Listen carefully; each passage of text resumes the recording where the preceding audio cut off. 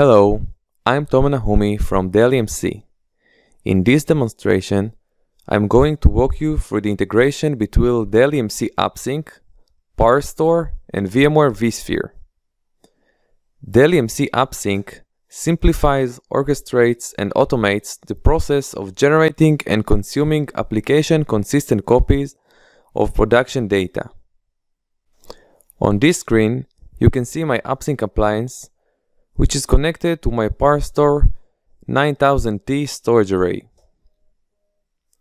On my PowerStore array, I created a 2 TB volume, mapped to my ESXi host cluster, formatted the volumes as VMFS6, and deployed 2 virtual machines on top of it, App01 and MSSQL01, so we can protect them using AppSync and its store integration to PowerStore. Policy-driven service plans in AppSync give clear visibility into SLA requirements and resource utilization, thereby eliminating the friction between application and infrastructure owners. The next step is creating the service plan and attaching it to the data store I want to protect. For the purpose of this demo, I'm creating a new service plan called PowerStore_local. I'm setting the copy location to local, which creates local protection snapshots at the storage array level. Next, I'm selecting the copy consistency. AppSync allows us to create application-consistent snapshots by taking a VMware level snapshot of that virtual machines prior to the storage level snapshots and delete it once the operation is done. Next, I'm setting the scheduler. I can choose between multiple options, such as running it every day, on selected days, or at a certain interval of minutes. I'm setting it to create a snapshots every 30 minutes, and leaving the RPO with the default value, which is 24 hours. I'm clicking Next to review the setting, and then Finish to complete the service plan creation. Now that I have my newly created service plan, I can attach it to a VMware data store in order to provide protection for the virtual machines which reside on that data store. I'm clicking on Copies, VMware Data Centers, and I can see my VMware data center that I registered in advance. Next, I'm running Data Store Discovery to list the new data store I've just created. I'm selecting my data store, PowerStore_DS01, and subscribing it to the service plan I just created, PowerStore_local. This process will take a few seconds to complete. During the process, AppSync is scanning and discovering the application storage and creating the first local protection copies of our 2 virtual machines. By navigating to the PowerStore web UI and clicking on my volume, we can see that a new snapshot has been created by AppSync. More and more snapshots will be created on this volume based on the frequency we set for this service plan.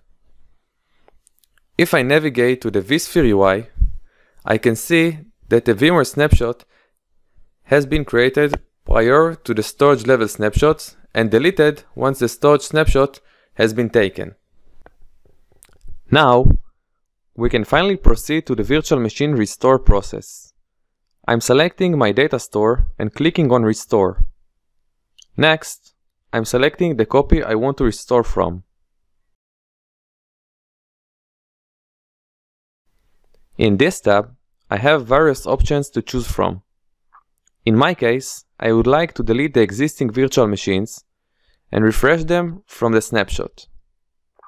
During this process, AppSync will delete the existing VM from vSphere, refresh the storage from the snapshot, rescan the hosts, and then re-register the virtual machines.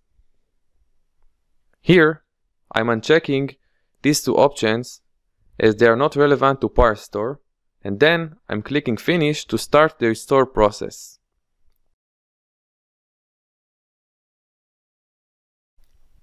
By navigating to the vSphere UI, we can see that AppSync is removing the VMs from the vCenter, refreshing the data store from a snapshot, rescanning the ESXi host, and then re-registering the virtual machines from the refreshed data store, and finally powering them on.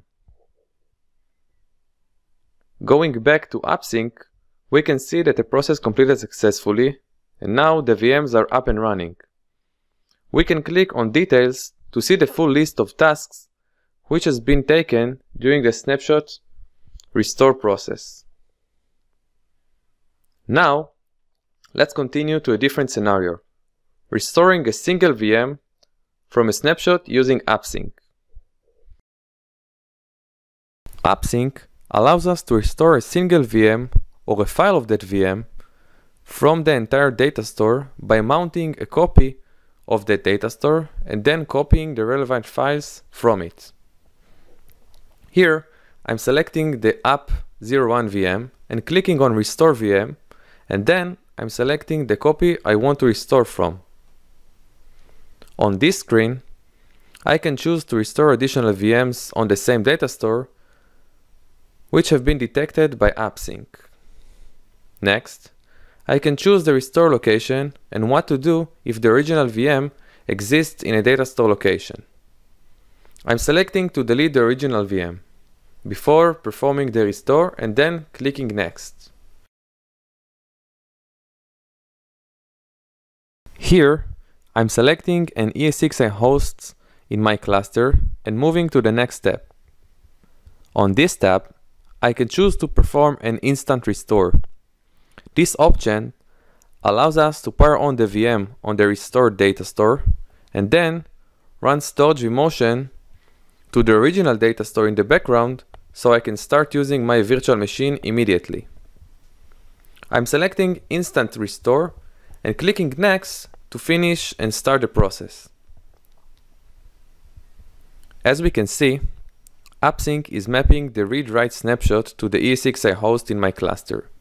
Then, it's mounting the snapshot as an additional data store, deleting the old virtual machine app01, and powering on the restore machine.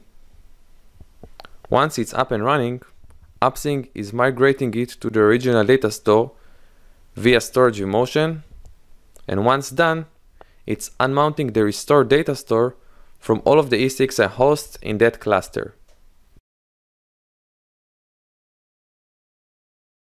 As we can see, the task completed successfully, and within a few seconds, we can access the restored virtual machine from the original data store.